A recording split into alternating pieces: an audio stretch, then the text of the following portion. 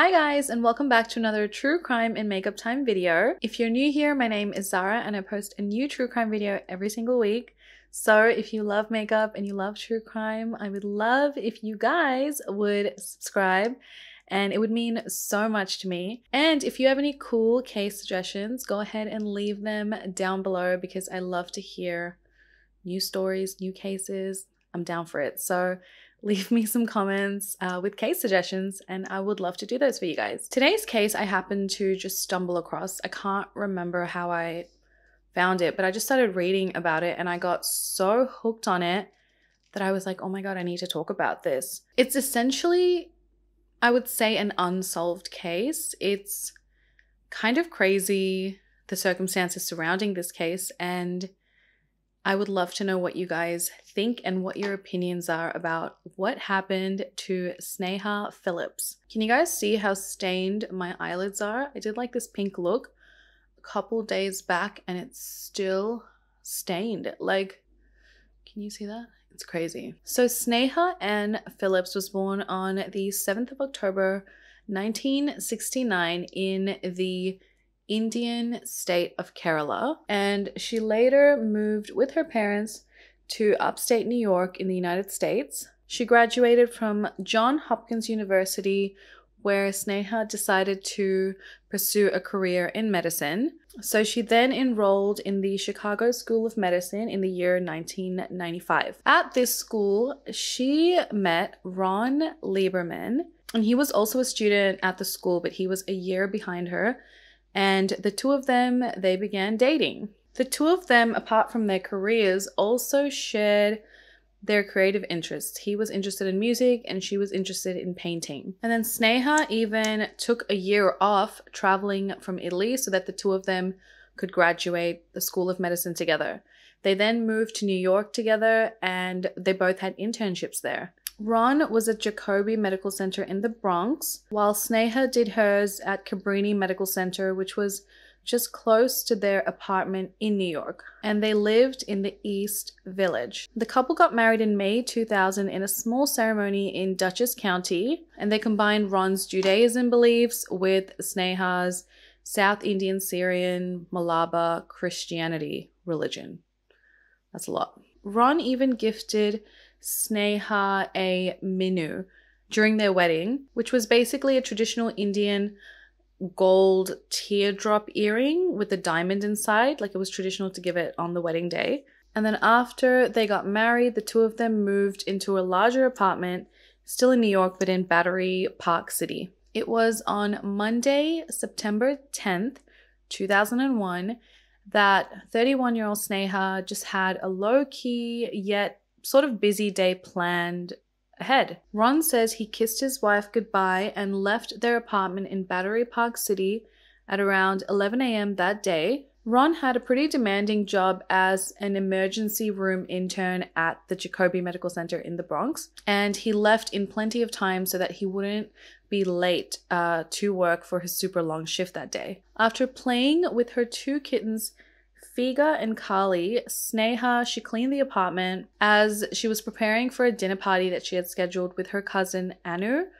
the following Wednesday. She also repotted some purple and white orchids that she had ordered from Hawaii, and then she left them in the bathtub to drain. At around 2 p.m., Sneha sends her mother like an instant message on the computer, and that turned into a really long conversation with her mother, and they ended up chatting for 2 hours online, and they talked about a lot of stuff, but mainly they were discussing how Sneha and Ron, they had been to a bar like the previous weekend, and Ron turned into, like, he pulled out his guitar and he turned into a jamming session at the bar, and how they had a really good time. And then they were also discussing Sneha's upcoming plans for the week. She even mentioned her plan that she was going to visit this restaurant on top of the World Trade Center North Tower called Windows on the World, where her friend was planning to actually have his wedding take place. So finally, at around 4 p.m., she hangs up the phone with her mother and she goes to run her errands. After dropping off her dry cleaning, Sneha goes to Century 21, which is a discount shopping outlet in New York, And she was a regular at that store, and it was only located like a few blocks away from her apartment.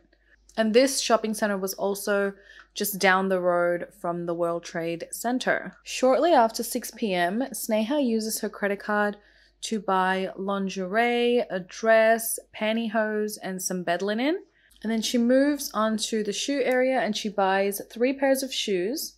And a cashier at the store actually remembers seeing Sneha, and she remembers that Sneha was actually shopping with another young Indian woman, and this has just never been confirmed because this woman has never come forward or revealed herself.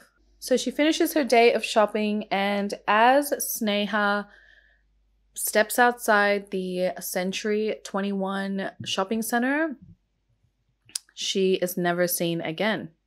So Sneha was 5 feet 6 inches tall, and she weighed about 115 pounds, and she had a mole on her left cheek. She was last seen wearing a short-sleeved brown button-down shirt dress, sandals, and a black and gold beaded necklace with a cross pendant on it. She also wore her gold solitaire cut engagement ring and her wedding band, which was also gold with small inset diamonds on it. And she also wore flower-shaped diamond stud earrings. Ron says that when he gets home from work that night, just before midnight on September 10th, that Sneha was nowhere to be found. He thought that she was just going to be out late that night, or maybe even all night, because she had done that before. So he just didn't think much of it. And then later on, when this investigation was taking place, so Ron gets home on September 10th, just before midnight, probably goes to bed thinking Sneha's not there. She's going to come back later, whatever. But someone called Ron's mobile phone from the apartment phone at 4 a.m. that same night. And Ron says he doesn't remember this call taking place, but that perhaps he woke up at around 4 a.m., and called his mobile phone to check his voicemail. By the next morning, Sneha still had not arrived home, and he was a bit annoyed at her, but he was also kind of like, whatever, because he just assumed that she had stayed out late or stayed overnight. Well, it would have been stayed overnight at this point, at a friend's house or her brother or her cousin's house. But he also didn't call anyone or call Sneha to check where she was. So I found that a bit weird. So he left for work once again at 6:45 a.m. He took the subway to work, and he got to Jacobi Medical Center at 8 a.m. that day because he had a meeting. Shortly after the meeting at around 9 a.m., Ron goes and joins some of his co-workers who were gathered around a TV, and they were just watching TV. So he's like, I'm gonna chill with you guys. And as they were watching, he was horrified to discover that a plane had struck the North Tower of the World Trade Center, which was only located about 2 blocks away from their apartment. Ron heard the news, so he rushes over and tries to call Sneha to make sure she's okay. However, she doesn't answer, and then as he goes back to the TV, he goes, okay, maybe this crash was just an accident, until 15 minutes later, a second plane crashes into the towers. Again, this occurred just minutes away from their apartment. He tried to call Sneha again, but she didn't answer, and then Ron says he repeatedly tried to call her, and she just wouldn't answer. So then he contacts her family and he asks, okay, have you heard? Like, what's happening with Sneha? And her whole family had not heard from her either.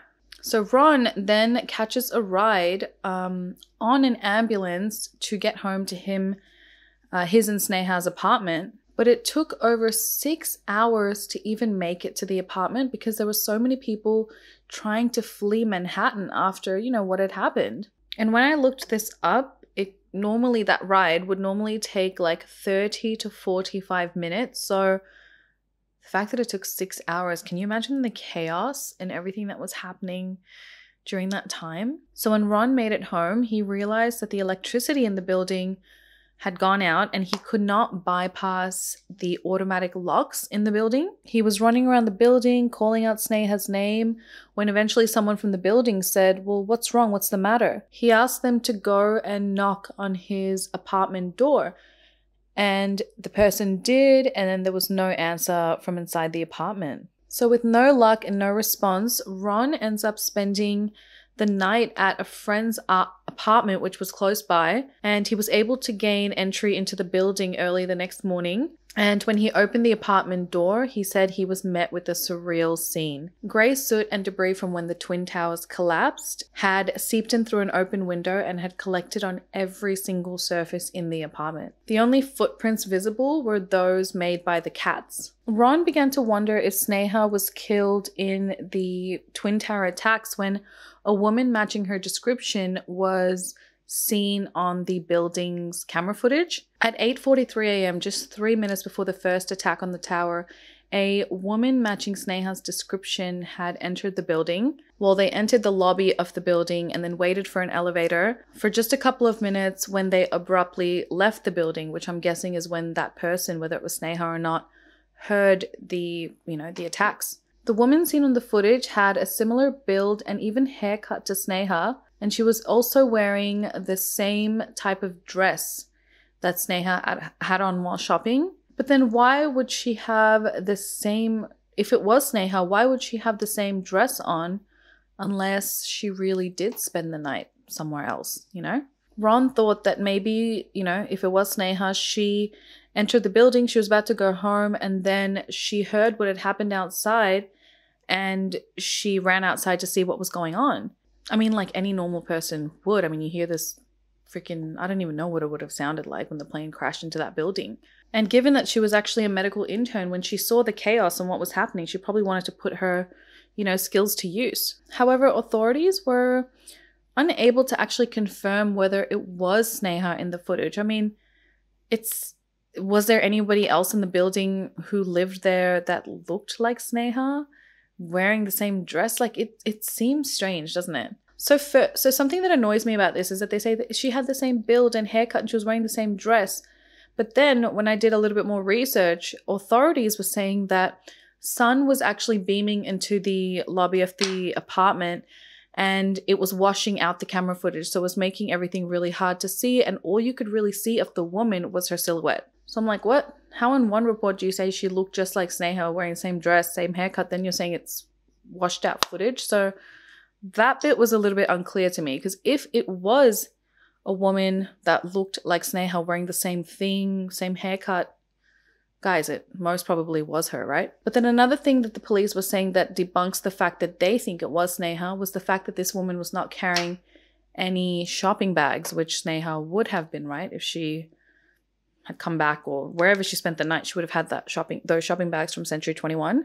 As Ron would later learn, she didn't spend the night at any known friend's house or her brothers or her cousins. They know that she did communicate with her mother on that instant messenger app at around 2:30 p.m. and then she left the building at 5-ish to run all her errands. An employee of the building also remembers seeing her leave at that time. So Ron goes and tracks down the surveillance footage from the Century 21 store, and eventually he does find Sneha on it. And after she leaves, the department center, there's no trace of her. On the video, she's seen carrying 2 big bags of shopping. However, these bags of shopping were never found at the apartment. A shoe clerk from the department store sees Sneha's missing persons flyer and decides to contact Ron, and she tells him that she saw Sneha with this other woman that night. Sneha had apparently told this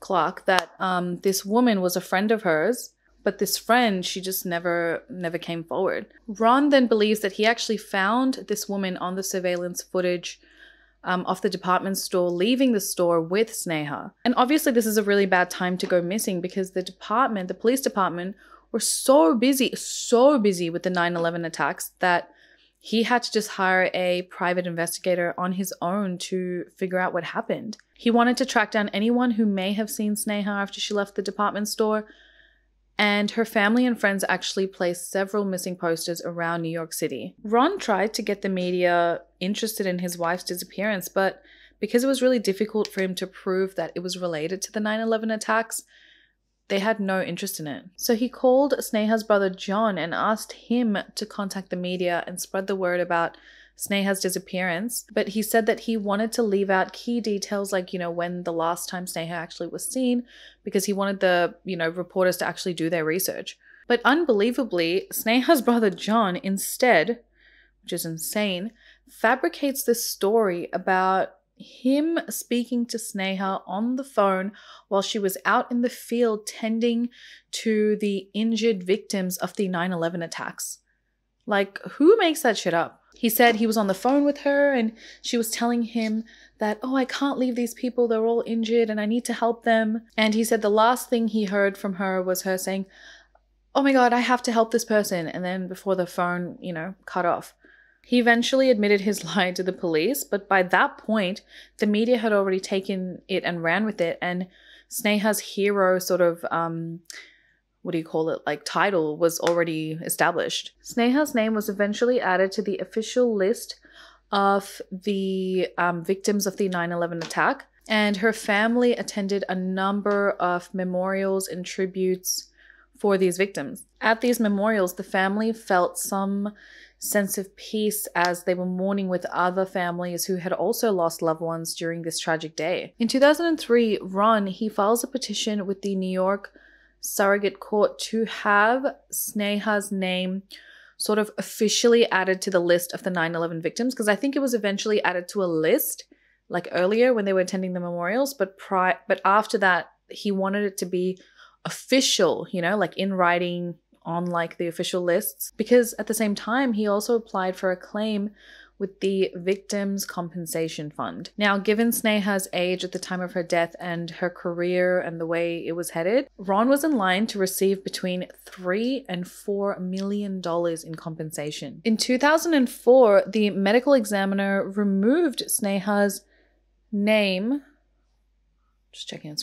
removed Sneha's name from the official list of the victims of the 9/11 attack, because the medical examiner's office explained that they actually had no evidence or way to prove that Sneha was even alive on September 11th when she went missing on September 10th. And on June 29th, 2006, a surrogate court judge ruled that it could not be proven that Sneha died on September 11th, 2001, and instead her date of death was documented as September 10th, 2004, 3 years after she initially went missing, and this was in accordance with the state law. In the ruling, the judge points to the original police report and the evidence in that, which states that Sneha may have disappeared intentionally or she was murdered. Seeing as Ron could not produce a death certificate which showed Sneha's death to occur on September 11th, 2001, the Victim Compensation Fund just denied his claim and he wasn't ever given that $3 to $4 million that he believed he was entitled to. But the case wasn't even over yet. On 31st January 2008, a 5-judge panel ruled 4-1 to overturn the previous court's ruling and to once again declare Sneha a victim of the 9/11 attacks. And this officially made her the 2,571st victim of the World Trade collapse. Her name was added to Panel S66 of the National September 11th Memorials South Pool. Regardless of this new ruling, which declared her now as a victim, Ron wasn't able to get any money from the Victims' Compensation Fund because they closed all their payouts in 2003, 2 years after the attacks, and this ruling was only made in 2008. And to be honest, at that point, there was probably no money left, even if they wanted to give him some of the money. The majority judges admitted there was a lack of evidence that actually placed Sneha at ground zero, but they noted as follows: the clear and convincing standard does not require an absolute certainty. It merely requires that the evidence make the conclusion to be highly probable.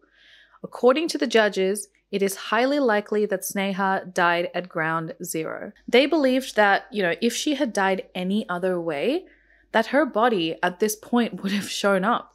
Additionally, they seriously questioned the evidence in the police report, which suggested that Sneha met with foul play, as again, there was no evidence to prove that either, and they labeled most of that evidence as hearsay. So, yes, there was a possibility that Sneha was indeed a victim of the 9/11 attacks. And as mentioned before, the courts ruled that yes, that was indeed the case. And also, Sneha's family and her husband Ron are very vocal in the fact that they assert that Sneha died a hero in the 9/11 attacks. But there are also a number of reasons why people don't believe that Sneha died during the 9/11 attacks. Firstly, obviously, no evidence has been found to suggest that Sneha was killed in those attacks. And at least 60% of the victims from the World Trade attacks have been identified by 2019 through DNA testing of remains or by identifying jewelry or other,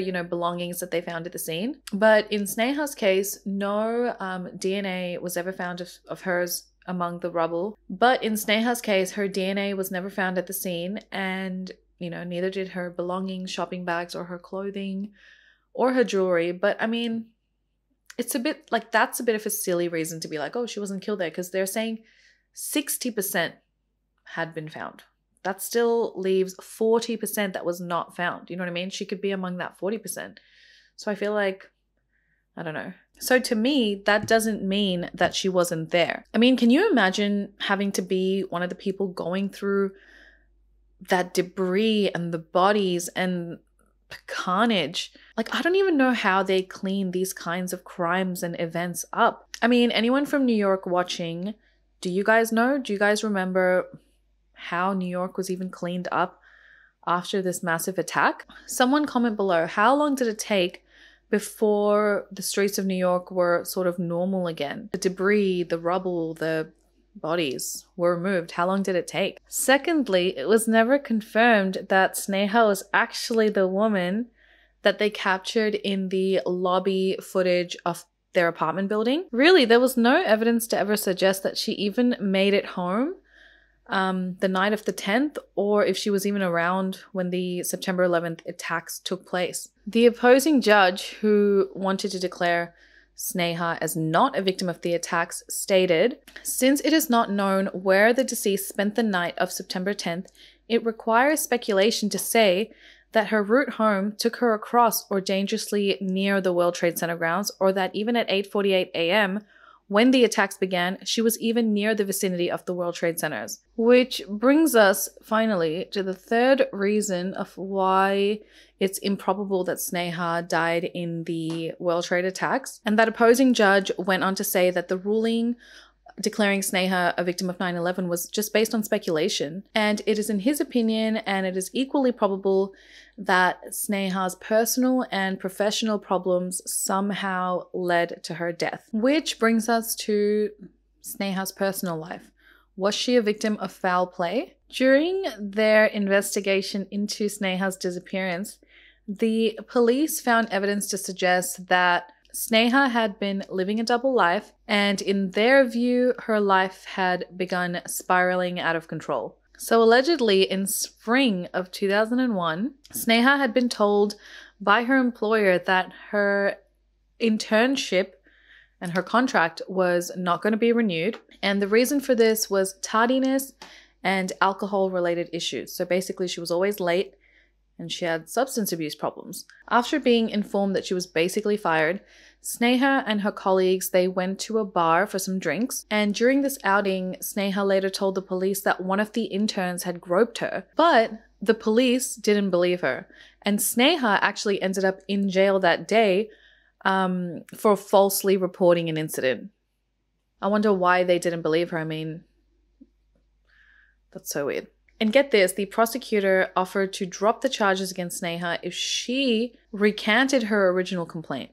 But Sneha stood her ground and she was like, no, I'm not dropping it. This really happened. So after being fired and spending this time in jail, Sneha was able to land a new internship at St. Vincent's Medical Center, but it did not last long because that position came with strict stipulations, which she didn't follow. And when she failed to meet with her substance abuse counselor, Sneha was suspended, which is the reason why she wasn't at work on September 10th. So now, although they were only married in May of 2001, the police report includes interviews that suggest that Sneha and Ron's marriage had already been falling apart. that by the fall of 2001, they were already experiencing pretty bad marital issues. The police learned that Sneha often stayed out all night at bars, often with individuals that Ron did not know about. She met these people at the bars and she usually hung out at lesbian bars. And then during an interview with Sneha's brother, John tells the police that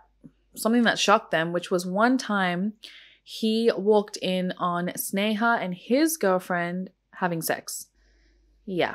Now, I don't know how much I believe of that because John has already been proven to be a liar. So it's like, did he make up this story again to just have a story out and to be valuable to the police? Like, I don't really know if I believe that. Taking into account Sneha's substance abuse issues and her erratic behavior, the police just determined that she probably met with some foul play. They believe that Sneha could have easily gotten mixed up with some of the wrong people on the night of September 10th, and that led to her death. But the question still remains, how did these people, if this happened, get rid of her body in a city crawling with police just hours later after the aftermath of the 9/11 attacks? Sneha's family, however, strongly disagrees with the police report. They say, yeah, she'd like to have a good time, but there's no way she had a substance abuse problem. They said that Sneha hung out at lesbian bars because men always hit on her, and then after that groping incident, she just wanted to be left alone. And they say, yes, sometimes she went home with women from the bar, but that was more because she became fast friends with people and liked to just have innocent fun. In Ron's interview, he says there was no way that Sneha was bisexual or even cheating on him. And then John later on denies ever telling the police that he walked in on his girlfriend and Sneha having sex. He just denied it. He was like, I didn't tell you that. And in the end, Sneha's loved ones and the courts disagree with what the police say they found. But it's unclear what motivation the police would have to try and either lie about this or force this sort of theory. It actually would have been much easier for them to just be like, okay, you know what, Sneha actually did die during the 9/11 attacks, case closed, and that was it. But they didn't do this. Instead, they spent countless hours, running this investigation only to come up with the conclusion that nobody wanted to hear. So then another possibility, and I'm sure a few of you guys have been thinking about this like I have, is that Sneha was killed by her husband. So something that was failed to be mentioned in terms of, her last day, because this took place on her last day, but it really wasn't mentioned, was the fact that on September 10th, 2001, that morning, Sneha actually appeared in court to plead not guilty to the charge of filing a false complaint in relation to that groping allegation. According to the police, witnesses came forward saying they heard Sneha and Ron having a huge argument outside the courtroom, and they were arguing about her substance abuse problems and her lesbianism.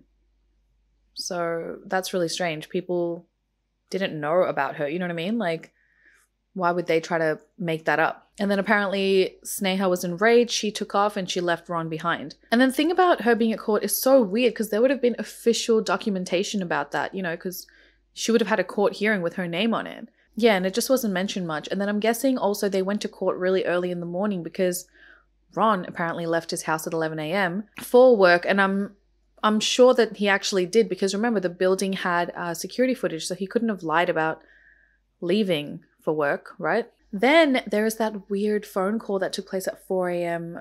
calling Ron's phone. I mean, there could be a really simple explanation to that, but isn't that weird? He claimed he was the only one at home on the night of September 10th, yet someone called his cell phone at approximately 4 a.m. on the morning of the 11th, so the 10th night, morning of the 11th. Ron said he never remembered placing that call, but maybe he was checking his voicemail. But there's another theory that maybe Sneha returned home around that time, noticed Ron was not at home, maybe he was looking for her, and she called him. Or maybe, she came home, didn't know he was at home, she called him, and then their fight from earlier that morning continued. And then it's unclear how well Ron and Sneha's apartment was even searched. Like, did Ron have time to kill Sneha, clean up the body, clean up the scene, and somehow, hide her body in the chaos following 9/11? Like, that's a possibility.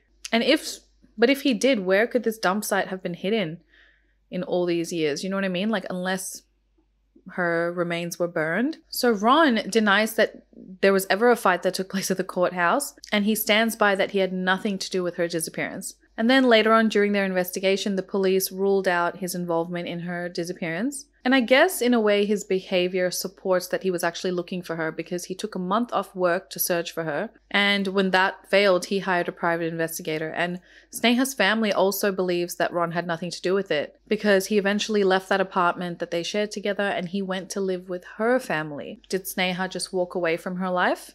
In a sad and strange coincidence, Sneha vanishes from the city of Manhattan the night before one of the most tragic events in American history ever takes place, in which thousands of people were suddenly gone and never found. But there is no evidence that Sneha ever made preparations to actually leave. Her computer was searched and she never ever looked up how to disappear or how to leave without a trace, or even destinations of where she could go to. And she also left behind her passport, her driver's license, and majority of her credit cards, except for that one that she took shopping with her to Century 21. And she also left behind her glasses. Sneha was extremely close to her mom, and when her mom was later interviewed, she said that Sneha, she tells me everything. There's no way she ran away. So it seems that there's little chance that she actually disappeared on her own and, managed to remain out of contact with her family for all these years. So when Sneha was officially declared, a victim of the 9/11 attacks, it finally gave her family some closure. It gave them a concrete reason for her disappearance, and her addition to the 9/11 memorial also gave them a place to grieve and honor Sneha. Sneha's mom made a comment stating that, "I don't even have a grain of hope that she's alive or that anything else happened to her. It's more peaceful for me to think she died in the World Trade Center than I cannot bear to think that somebody killed her." For many, this case is closed, but it's crazy. I mean, what happened to her? Will we ever know? Several questions remain, if Sneha wasn't killed on the night of September 10th, where did she stay that night if she wasn't with her brother or her cousins or any friends that they knew? Did she leave the department store with this mysterious woman and go somewhere else? I mean, why was she never found? Why didn't she ever come forward as she had nothing to do with it? Did Sneha go to another bar and then something happened? There's a theory that she met with foul play after she left the store, that she probably went across the street to the Millennial Hotel bar, and she may have either stayed there overnight drinking and then died during the attacks. And her friends and family believe that finding this mysterious woman is the key to solving her disappearance. What do you guys think of this case? I really hate leaving a story unfinished because I'm so curious as to the fact of what actually happened to her. It's crazy. If it was foul play, then was the perp super lucky to have this tragic, attack and event in history take place, that he could have just hidden her body somewhere? But I mean, again, for those who live in New York, do you guys know the process of what happened? How did they sort through the bodies? I don't even know how they would do that, And I mean, the only thing I can think of is that, there was probably a ton of fire and stuff like that during the aftermath of the attacks. And unless this guy was smart enough to go that close to ground zero to dump her body in a fire or something like that. I don't know. Does that sound really dumb? No one would be going towards ground zero. So if there was someone that was taking a body to ground zero, wouldn't someone have remembered that? But I guess people are too worried about their own selves. They're in chaos. They're fleeing the scene. They're not thinking about anyone else, So I don't think she died in the attacks, because how? Unless she stayed near someone's house closer to the World Trade Center. And I mean, I don't know, just as simple as walking home in the morning and, the building falls down. I mean, who knows? But then again, wouldn't her remains be found? I'm just thinking out loud right now. I don't know. What do you guys think of this? I hope it's not frustrating, because it's frustrating to me. But yeah, I would love to know your thoughts on theories on what you guys think happened to her. So let me know your thoughts on this case down below, guys. I hope you found it interesting. And I will see you in the next one, guys. Besitos. Mwah. Bye.